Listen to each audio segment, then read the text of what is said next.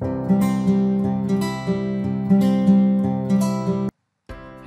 welcome to Ekidel.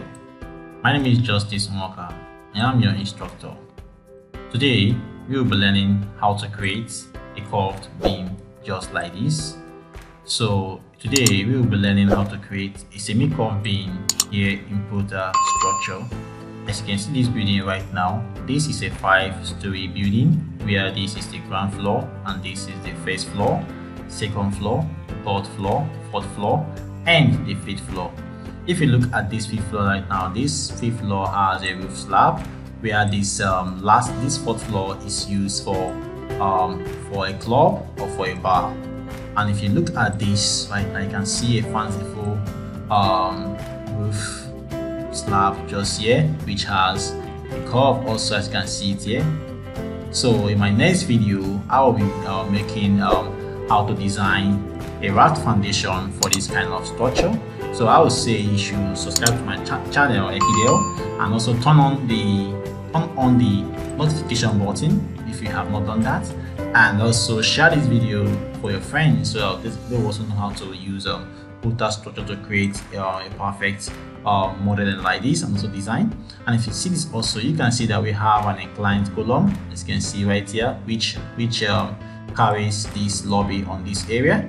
Okay, as you can see it right here, we have also created this. So in my next video, I will show you also how to create this kind of inclined column. And if you see this also, you see that we have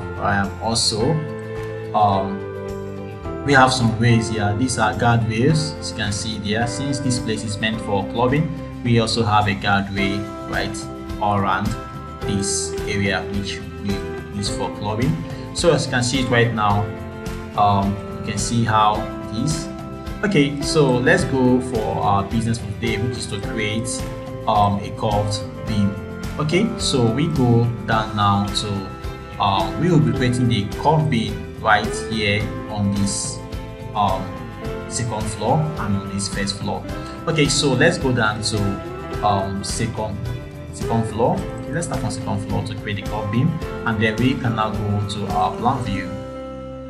Okay, so right now on this plan view right now, as you can see right here, if you want to create a curved beam, you first of all click on concrete member and then click on concrete beam.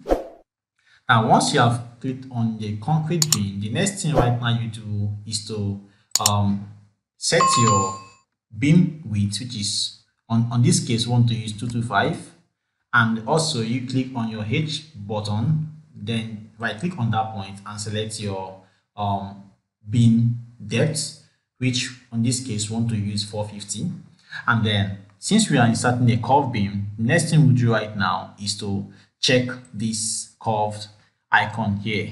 So once this icon is being checked, automatically the software assumes that you are trying to insert a curved beam, and the software will give you a curved beam once you are able to insert all the parameters which is needed. So once you click on this icon right now, the next thing you do is to click on one of the column or the point where you want your curved beam to start from. So in our own case, we want to start the curved beam here, so that is why we click this point. Then you move to the next point where the next column or the next point where you want to end your curved beam. In this case, we want to end it on this column. Now you can see right now that we have our curved beam going outside and going inward. You can see it also. So if you want our curved beam to go outside, which is on this case, we want the curved beam to go outward. So in this case right now, you can see that if you look at this symbol here, you can see that there is a length which is L equals to right now is -1 -970. But now that thing simply means that you should specify the length, which is the chord length, which is the chord of this curved beam. So in this case right now, we want to use 1200 millimeter as the length or the chord length of this curved beam. So what I will do right now, for you to impute length in right here in Prota Structure, what you do is to use Shift key F2. You hold your Shift key and press F2.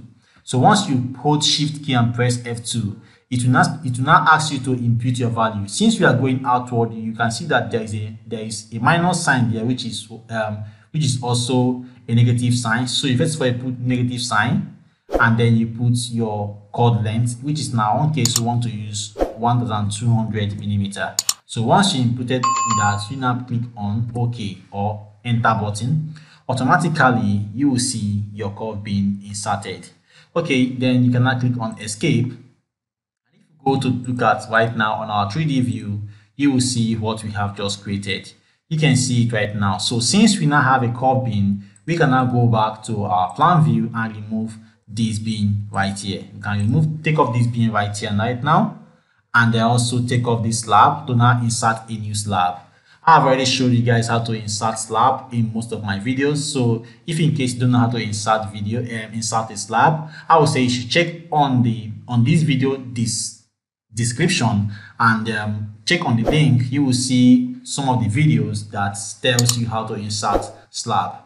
Okay, so you click on this. So right now I want to insert the slab right now. So I'll click on this concrete member and then click on slab. I've already set all these settings and also inputted all the loading. Like I said, you can watch my next video on my previous videos to know how to insert slab. Okay, so right now we're gonna click on this place to insert a slab here. Okay, so you can now see the kind of slab that we have just achieved right now. We have the load on this area of this triangle goes to this beam, and the load on this area goes, and the load on this area right now goes to this beam, and the load on this region goes to this beam, and the load on this area goes to this curved beam. Okay, so if you go right now again to our 3D view to see what we have just created, you will see what we have just created. You can see what we have created right now. This is a curved beam, and also this is the slab. You can see what we have created. Okay, so let's go again to create again for this other ones. So go back again to our plan view once again. Okay, so on this area right now, so we will just take off this beam one now and take this one off, and then take off the slab also, because we are going to insert a new slab. Okay, so the next thing I will do right now is to now click on concrete member and then click on concrete beam. Then we will now click, make sure you check this. If you don't check this Prota Structure, we assume that you are trying to insert just a straight beam. So you have to check this curved beam insertion icon, and then you click on the first point of your curved beam, and then you click on the last point of your curved beam. Then you now specify the direction of your curved beam. If you want it to go inward, then you have to type your length inward. If you want it to go downward, then you also type your length downward. And if you look at this, if you're going inward, you can see that length of L is showing positive. But if you're going outward, that length of L now has a minus sign, which shows that if you put a minus sign, your curved beam will going to come out outward, and if you didn't put a minus sign, it will go inward. So in this case, we want our curved beam to come out outward, so we have to impute our length or the chord length of this curved beam to be negative value. So which is, in this case, our chord length is 1200 millimeter. So we have to use Shift key F2. So you hold your Shift key and press F2, and then you now put your length, which is minus 1200, and then you now press the Enter key. You can see right now. Okay, so then now we will also have to insert on this area too. So what I'll do right now is to go back to my concrete beam and click on this concrete beam, and then click on this icon. Make sure you click on this icon, and then what I'll do again right now is to click on this point right now, and then let's say that on this one let us use a beam chord length of 1300. So we click on this point and then hold our Shift F2 key and then impute minus 1300, and then click on Enter. Okay, so you can now see what we have just gotten right now. Then we'll click on Escape and then go to our concrete member, click on Slab to insert slab on this point. Okay, so click on this slab right now and then click on Escape. Okay, so we now go back to our 3D view to see what we have just achieved right now. Okay, so you can now see what we have just achieved right now. You can see that. Let me take off this grid so I can see it clearly. Okay, so you can now see what we have just achieved right now. You can see how we have inserted this curved beam perfectly. Okay, so let us also insert another curved beam on this area so they can see it clearer and clearly. So go again and click on our axis on our axis back, and then go back to our plan view. And but this time we are going to click on the story 1 because we want to insert curved beam under story 1. Okay, so we then go again and then click on concrete member and then click on slab. Sorry, not slab. We click on beam because we want to insert concrete beam. So click on beam, and then next thing right now to do is to click check on this place because we want to insert a curved beam. So we now click on this point right here, and then first of all we have to remove escape first. Remove all this beam that is here already because we want to insert a curved beam along this area. So take off these ones and delete them. You say yes, and then also remove these ones. Remove the slab. Say yes. Okay, so we now have a clearer view like this right now. So we can now click on concrete beam and then click on concrete member and concrete beam. Then check this icon, this curved beam icon right here, and then click on this first point and then click on this last point, and then you have to now specify the direction of your curved beam, either inward or outward. In this case, you want to use outward. If you're going inward, you have to put a positive value for the length of chord, and if you're going outward, you have to put a negative value for the length of chord. So in this case, we are going outward and we want our chord length, which is that L that is showing there, to be 1200. So we have to hold shift key F2 minus 1200 and then click on enter.